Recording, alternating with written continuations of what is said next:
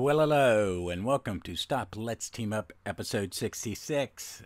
We are going to be talking Justice Society of America number 4, the current series that's coming out, and this week we're going to match it up with All-Star Comics 35 and the first appearance of Per Degaton. So let's get started with Justice Society of America 4. Okay, so this was cover dates July 2023. Executive editor is Marie Javins. Cover artist is Michael Janin. The title of the story is The New Golden Age, Chapter 4, Fates and Fortunes. Writer Jeff Johns. Pencilers Michael Janin. Jerry Ordway is in it. These credits are quite a little wrong. So I will give you more accurate credits when I open the comic book back up. So this is the fourth in of, what is it now? It's still not I think this series is supposed to go to 6. I think it may be expanded. I think that's what DC's doing. So let's do the roll call. This is a all of this has been this new Helena Wayne of the future Huntress, her story. And I'm going to talk about that while I discuss the comic. But let's do the characters. Supporting characters are Justice League Dark, Earth Zero, Deadman, Detective Chimp, Dr. Fate, Khalid Nassour, and he is inhabited by the god Hutet. I'm pronouncing that right. The Justice Society lineup throughout this is the Atom, Al Pratt, Dr. Fate, Kent Nelson, Dr. Midnight, Beth Chappell, Flash, Jay Garrett, Green Lantern, Alan Scott, Hawkman, Carter Hall, Hourman, Rex Tyler, Joaquin Thunder, Yez, the Thunderbolt, Power Girl, Sandman, Wesley Dodds, the Spectre, Jim Corrigan, Stargirl, and Wildcat, Yolanda Montez. Also starring Madame Xanadu. The bad guys are Per Degaton, and the stranger who is Per Degaton. The Fates are here, and then a bunch of flashback stuff, and there's some prophecy stuff. It's a lot of stuff going on in this. But let's get into this comic. There isn't a synopsis up yet. Is there a synopsis? I'm just kind of, since I'm going through it, we're going to get it as I go, because this thing's drop around. So we start this. It's got a great splash page. It is outside Madame Xanadu's house. It's a nice brownstone in Greenwich Village, and it's a beautiful first panel. And then we cut to Justice League Dark, Deadman, Detective Chimp, Madame Xanadu, and she's messing with the snow globe, and it zaps her, and we hear these things in these ghostly or evil or demonic things. Beware, Eclipso is within. Okay? Only the Green Lantern can save the Red Lantern. The Sandman's nightmare will wear his mask. Jay Garrick will find joy again. Do not trust the witch girl. And then front of her house blows up, front windows blow out, and Deadman and Detective Chip are standing over Madame Xanadu, and she weakly says, "We need to get the glow back to Helena Wayne before the power she's been imbued with fades away. Degaton will kill her without it, and then nothing will stop him." That's a nice line. And then we cut to, so page 4 is the title card, and it is a lovely Jerry Ordway single shot, and it is the original members of the Justice Society sitting around the table, the ones that were in the cover to just All-Star 3, and they are all dead, and there's blood and wreckage everywhere. And so, wow, this is a great panel. I love Jerry Ordway, so I'm getting sucked into it. And there are 2 little quotes at the bottom. One, "If you fell down yesterday, stand up today." H.G. Wells. And then this one, "If you fell down yesterday, go back in time and kill everyone who made you fall." Per Degaton. I love that. And we cut to the next page is some of this beautiful Michael Janin art, and I love the coloring. I think the colorist is doing an incredible job. It is not something I would have thought about, but Justice League Dark is using one palette and one kind of texture. It feels to me. Jerry Ordway's is very old school, and then Janin is just beautiful. It's just beautiful, and it's just a lovely different kind of coloring, and I dig that. Let me see who there is the colorist on this. Jordi Belair and John Katz. Well, gentlemen, you're doing a great job. And, Helena's, there's exposition. Jeff Johns writes like it's the Silver Age or the Bronze Age, and I don't have a problem with it. I like a little narration. And we see, how she's staring up at Degaton, and there's a flash, and then there's a flashback or just an image of her, just the Justice Society lineup she put together, and Per Degaton just gloating. And then you go to this double-page spread, which I have already posted on the interwebs, which is Degaton standing on front in the current Justice Society headquarters on top of their table on his little time travel platform, surrounded by the Justice Society members. Helena, Khalid, the current Dr. Fate, he looks great because you get to see the stature of him compared to all these grown-ups. It's awesome. He's a great-looking character. I have put saved or favorited or whatever you want to call it. Olive Levitz is Dr. Fate said introduce him. It looks really good. So next to him is Alan Scott. I dig the beard. Okay, I'm just saying I dig the beard. Power Girl, Stargirl, Beth Chappell, Dr. Midnight, Yolanda Montez, Wildcat, Yez the Thunderbolt, Yakim, and then Jay Garrett all staring at him. And it's a great page. It's a great page. And then the next 2 pages is him taking people out. Green Lantern, Flash, Power Girl, and stuff like that. So he fights, he has a different ability, and we find out why, or it's mentioned. But he battles Green Lantern and Power Girl, and then he battles the Flash, and he's just slowing and speeding up team. Power Girl's going to charge him, and that's when Helena realizes, because Helena's narrating all this to us. So, and she's just, she's saying that the Power Girl's charging Degaton, and she notices kryptonite ring. Degaton's ready for every member of the Justice Society. Or is he? Time to test the theory. And she shoots her little pistol crossbow. It takes the finger off. And then Power Girl punches Degaton, and he slides across the meeting room, and he knocks over Terry Sloan, Mr. Terrific statue. And that's when Khalid and her are talking, and she said, "We need to act now, Khalid. We can beat him." "How?" asked Khalid. "He killed my team in seconds, but this time it's different. I'm not supposed to be here, so I don't think he can see what I'm going to do.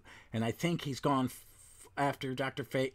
He's gone after Dr. Fate first because he can't see what you're going to do either, thanks to your helmet. Stand up, Khalid. Feel your power. Use it." And then it's Khalid. Degaton's the panel. Degaton's getting up, wiping a bloody nose, and Khalid's going, "Hey, Degaton, this is for Dr. Fate, all of us." And it's the Justice Society charging, and Fate's casting a spell, and he pushes Degaton through, and they're these shattered images, the stuff from what we're going to talk about in All-Star Comic 35, which is cool, and I can't wait to talk to you about that. Wondercat goes, "Where is he?" And Stargirl asks, "He's dead." And then Xanadu responds, "Degaton is impossible to destroy," because Xanadu and the Justice League Dark have come in. "Degaton is impossible to destroy now, Stargirl. He made a deal with the last Lord of Chaos. He is an ever-altering paradox, and if he isn't in prison soon, the Justice Society will not only be erased from history forever, but replaced by something far darker."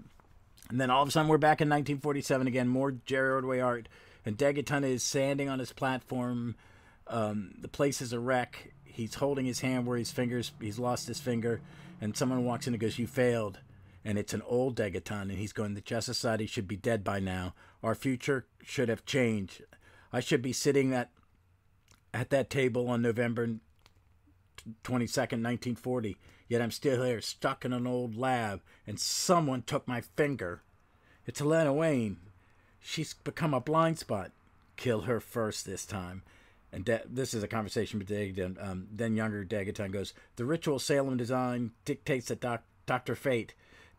And then old Old Degaton comes out and goes, Kali Nisor is inexperienced in this era. Nabu has abandoned him. He won't be a challenge. And then we cut away to a section that I really liked. It's Power Girl. Helena's sitting on a roof. Power Girl flies up, and they have a lovely it's a very neat conversation that Power Girl remembers. Power Girl, I think, if I'm remembering this, Power Girl remembers pre-crisis. Sorry, I took a sip of tea. So I think she's coming to see. It's like her old friend is back. And she, it's just a nice conversation. Power Girl congratulates her on a job well done. Then she asks, What makes you a hero 20 years from now? Helena responds, my parents. And Power Girl's Batman and Catwoman. Helena's response, hard to believe. And Power Girl goes, no, predictable. What do they do when they unite? They take over Gotham, finally clean it up. Does Batman smile for once? And then Helena's response is, my dad smiled. Of course he smiled. And Power Girl's struck a nerve. Okay, moving on. How about you tell me my future? Tell me something good. And then we cut to Beth Chapel's lab. Her and Yolanda are in there. And there's something about... They were dead and resurrected by the Lazarus effect. And it seems that they have to take something called a Lazarus pill to hold back Eclipso's voice. And it's not working for Yolanda as well as it should. And I think that's kind of cool. Nice. I really haven't finished reading that. I got to read that Lazarus stuff. Before we get to the end of this, I guess. And then we cut to a meeting in the Justice Society, and I never thought I'd see this group around the table of the Justice Society: Green Lantern, the young Dr. Fate, Jay Garrett, Deadman, Madame Xanadu, and Detective Chimp is on the table. It's great. I love it. I wish this was on the app because I would download that image. It's great. And they're talking about. They figured something out. The Degaton is performing a sacrificial ritual across the Justice Society's entire timeline. He started this in the far future and has been working his way backwards through the decades. And now this generation becomes the last line of defense before he goes to beginnings and completes his spell. That was the Chimp talking, and then Green Lantern responds, if he's looking to erase us from history, which we faced before, why bother with the future rather than focus on the past? So... Well, they're talking. Then we cut away to what else is going on. Jay goes, tells Madame Xanadu Madame Xanadu says we need to perform a ritual of our own. Stargirl, Yakim, and the Thunderbolt are on their way to retrieve a personal effect of Degaton's. And Yez, the Thunderbolt, is going. I can't remember the last time I was in Germany. We got to stop for some pretzels. Dr. Midnight, and then Jake continues. Dr. Midnight and Wildcard have collected a blood sample. But the panel we see is about the Lazarus pill. And Detective Schiff mentions that the snow globe was endued with Helen, and they need them close together. Keep her. But then Power Girl flies in and goes, Helena Wayne may be the key to all of this, Chimp, but she's gone AWOL to Gotham. And then we cut to Batman chasing the old Toad. A villain I'd never heard of, but he's in here. Old Toad. And Batman captures him. And then the final panel is Helena standing on one roof, on the edge of the rooftop, turning to her future father. I'm your daughter. I've come back in time to save your life. And then it says, next issue, the final fate of Huntress and the Justice Society. So that's it. That's it for 4. I really like that issue. It was really good. It reads pretty well. You know how I am I like some thought balloons, which we're never going to get.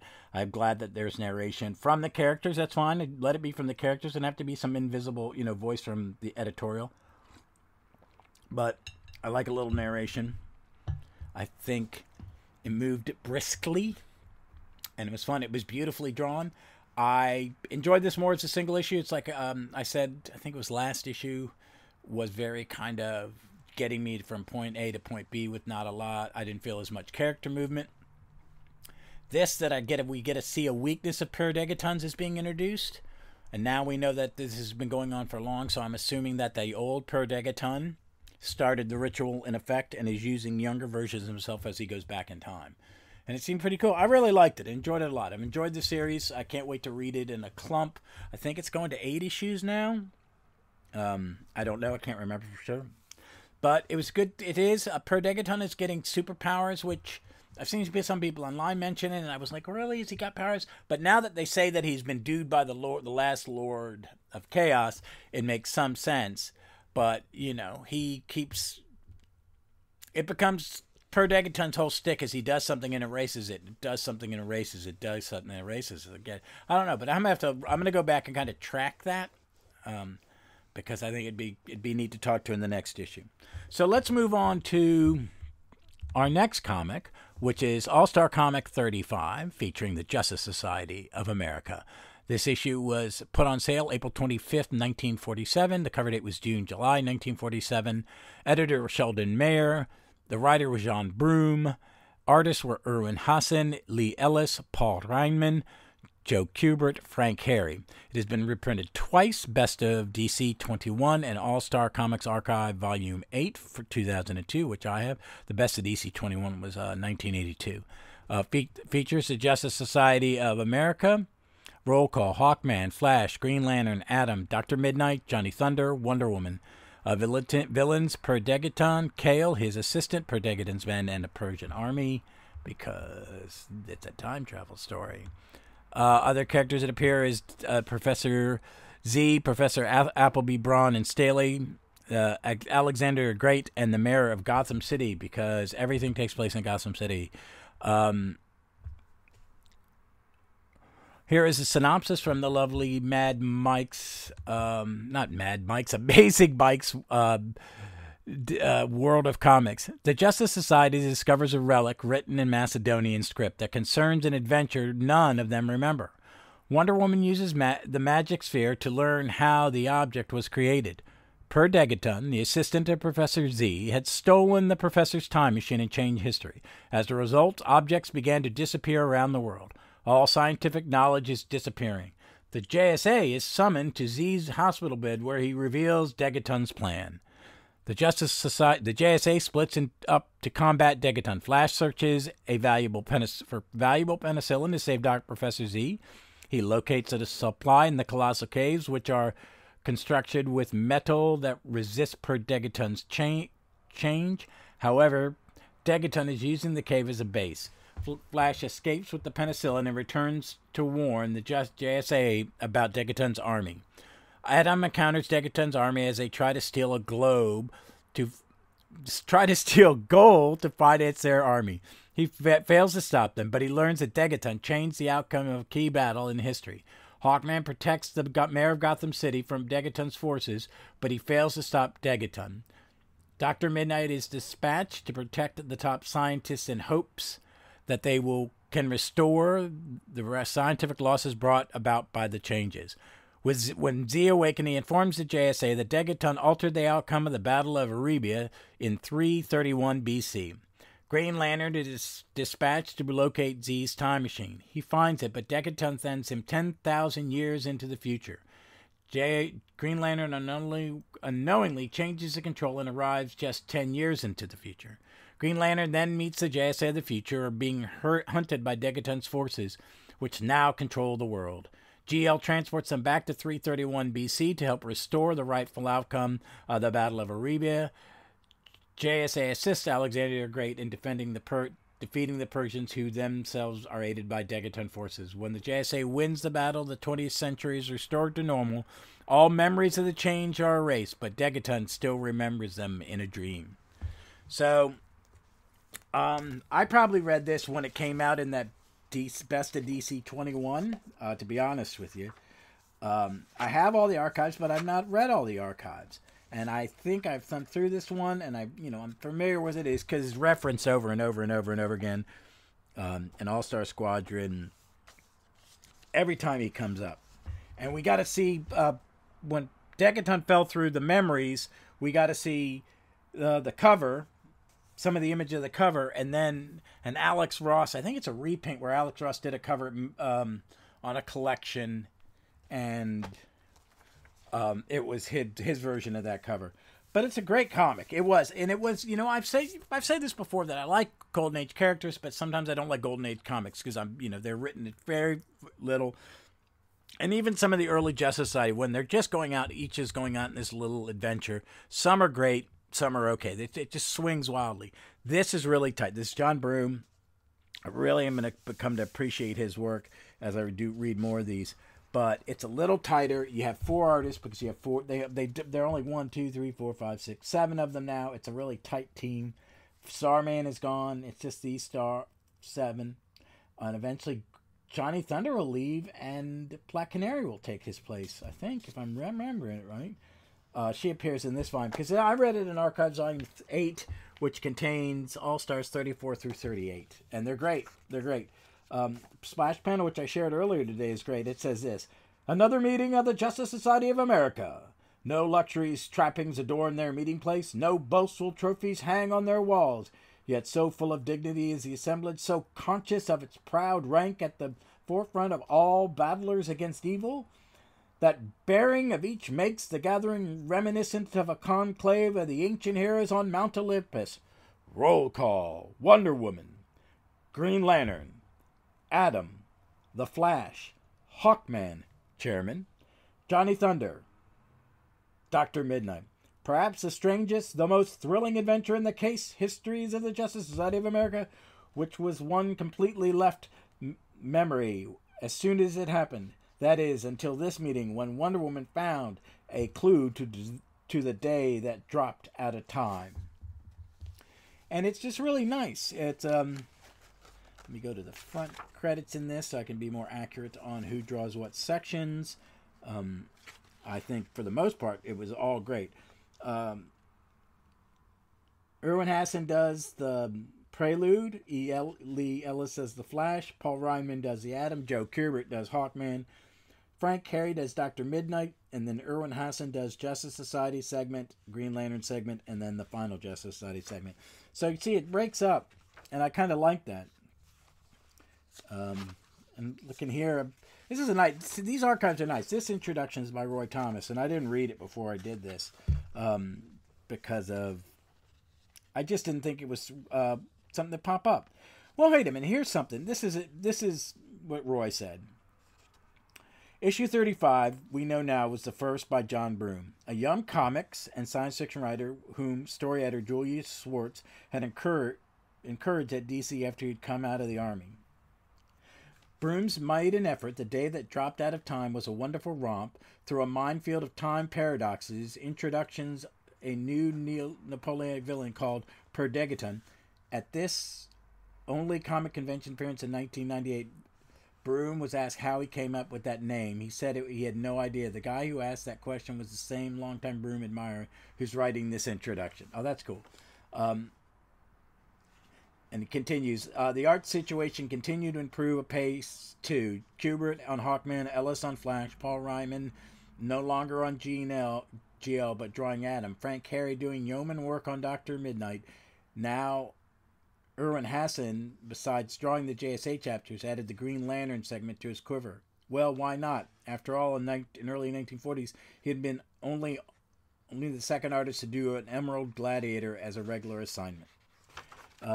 And I want to talk about the art because sometimes, Golden Age comics are a little weird and the art's a little off. But I do. And this, compared to some of the early stuff, this is so much better. I really like Irwin Hasson's prologue part. I think he's really trying to draw Wonder Woman like it would have looked like in her strip. And he's trying to match the different artists who do the solo stuff. Because they look like the different people are doing the different characters, which is cool. Like Flash looks like it's drawn by Lee Ellis. Atom looks like he's done by Reinman. So it's really good. I love Professor Z, and I know that when I saw him drawn like this, it's the way when he's come back and with every time Degaton comes back. And it's just a wonderful drawing, and I like how they split up. So, and it's just well put together, really looks beautiful. Then we get to the Flash section, which is some of the most beautiful Golden Age art I have ever seen. It is stunning. It is beyond solid. I thought it was a little. I thought it was Infantino when I saw it, but it's Lee Ellis. But I now know why Infantino drew speedsters the way he did. It's because this is some of the most stunning. It's the best art in the book, I think. I think Jay, who is a character I adore, comes off really well, and it's just absolutely stunning. Really, just great storytelling. Really well finished. It really reminds me of Frank Robbins, a little more under control, but that's a good thing. Then we get to the Adams story, Paul Reinman, and they're in Gotham City, and Degaton's stealing some tanks, and Adams trying to stop him. And then the next story, and it's a pretty good. I'm not Paul Reinman. It's a little more cartoony. I like his Degaton a great deal. And I do like his Adam, and it's definitely better than some Paul Reinman I remember from reading earlier issues. Then we cut to Joe Kubert, and his stuff's getting better and better. And Degaton's tanks going through out of the subways, coming up out of the subways and into the streets, and them capturing the other scientists. The Hawkman section is beautiful. Doc Midnight. I'm really learning to appreciate Dr. Midnight in these solo stories. He's drawn a specific, very cartoony way, and it's starting to grow on me. His Degaton is really good too. They've been consistent. He's got a good look. I mean, it's a good, solid look. Then we get to Green Lantern and the Justice Society and him going back in time. And that's just good. This stuff's really good. I like that becomes he travels, and when he meets the Justice Society, he meets a future version of them, and they go back in time. It's not his regular companion. It's his friends 10 years later. And when they correct everything, that version of them that would have been chased just disappears. It was really kind of ahead of its time.